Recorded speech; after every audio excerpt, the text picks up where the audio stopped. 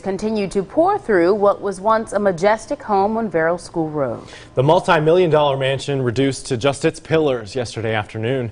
The current homeowners tell us a motorcycle that was running in the garage likely caused the fire, and today firefighters remained on scene putting out hot spots. It was no ordinary home. It had a unique history and even hosted some history makers. Our Akeem Ashford goes back to the beginning with the home's original owners. It was his standing joke. He said 200 years from now, the house may not be here, but these pillars will remain. The original owner and designer of the 18,000 square foot home wanted the first thing visitors see to also be the last thing standing. It was so eerie because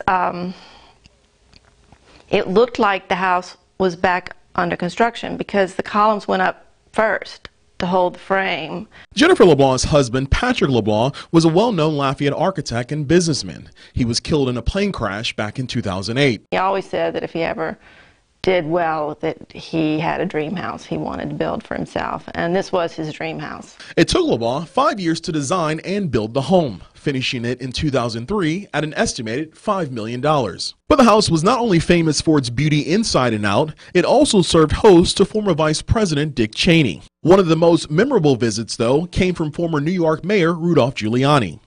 We were in the backyard near the pool, and every time he would pause, one of the goats would start batting in the back, and he just finally stopped and just burst out laughing. She was told about Sunday's fire from a family friend. Her thoughts, though, were primarily with the new homeowners and their safety. Of course, I wanted to make sure that everybody was okay.